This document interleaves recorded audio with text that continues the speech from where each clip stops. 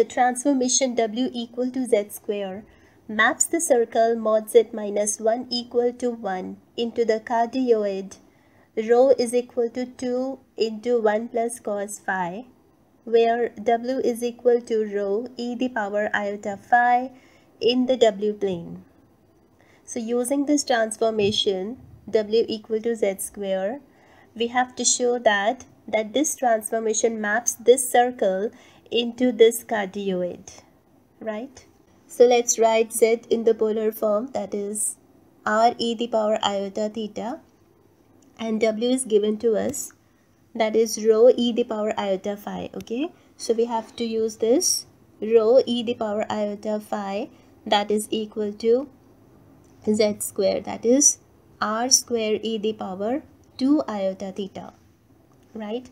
And when you compare these two, you get rho to be equal to r square, and this phi is equal to 2 theta. Fine. Okay. Now the equation of the circle in Z plane is given to be as mod of Z minus 1 equal to 1. So putting Z as x plus iota y minus 1, that is equal to 1. This is the mod, and the mod of this value is, okay, first let's write this as x minus 1 plus iota y mod equal to 1. And now the mod of this thing is,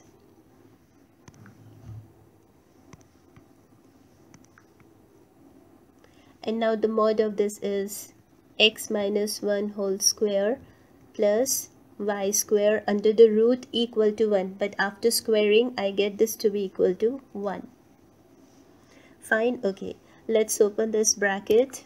This is x square plus 1 minus 2x plus y square is equal to 1. So this one will go by this, and we get x square plus y square minus 2x is equal to 0, right? Okay, now z is x plus iota y, that is in polar form r e the power iota theta, where x is r cos theta and y is r sin theta.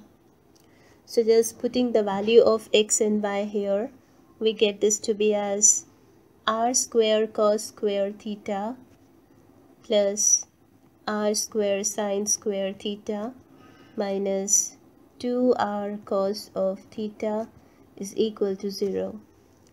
And taking r square common, this is 1. Cos square theta plus sin square theta is 1. So this is r square minus 2r cos of theta is equal to 0. So 1r will go. So we get r is equal to 2 cos of theta.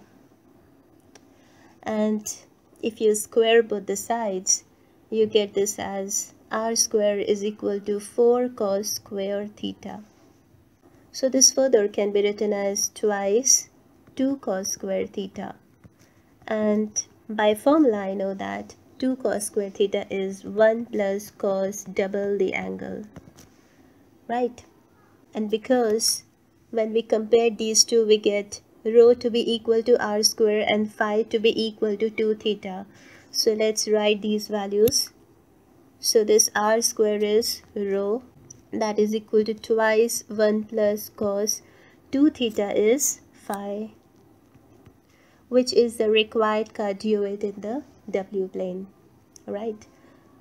Okay, please note over here, if they ask that determine the region of the W plane into which first quadrant of Z plane is mapped by the transformation W equal to Z squared. The same question, but they are asking here for the first quadrant. Then we just have to proceeding completely as in the previous example. And as phi is equal to 2 theta, right? For the first quadrant in the Z plane, theta will lie between, yes, 0 and pi by 2, because for the first quadrant, the value of theta will lie between 0 to pi by 2, right? So if theta is lying between 0 to pi by 2, then twice theta will lie between 0 to pi. and twice theta is nothing but phi. So phi will lie in between 0 to pi, right? So 0 to pi, that is, this is 0 degree, this is pi by 2, and this is pi. So this phi is from 0 to pi.